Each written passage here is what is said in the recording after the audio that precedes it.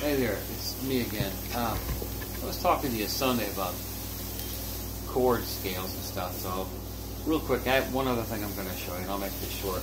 Like your E was there, and then an F and a G, and an A and a B and a C.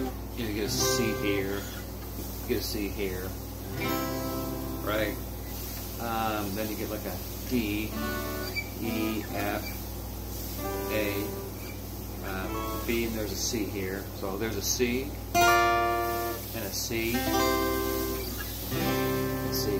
You see, just like a scale works on a ledger line piece of music. So that was it. Just want to remind you, like an F, G, A, B, C. Just different ways to play your guitar. The other thing I didn't get around to, maybe you already know. I don't know. But like you normally would play a G, a C, and a B. Well, really easy trick, especially on electric guitars. It's a lot easier. You could play your G here, like a bar chord G, but you can do like this. See? So if you get your G here, right? C, D.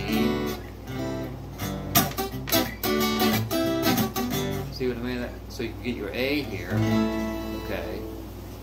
There's your D. There's your E. Just like an E here. But you're up here.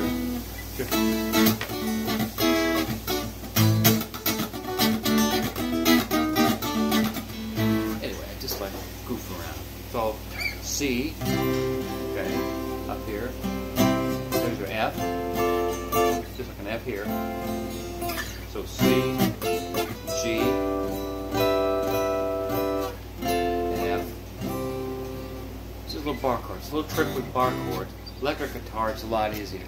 Okay, that's it. See you around.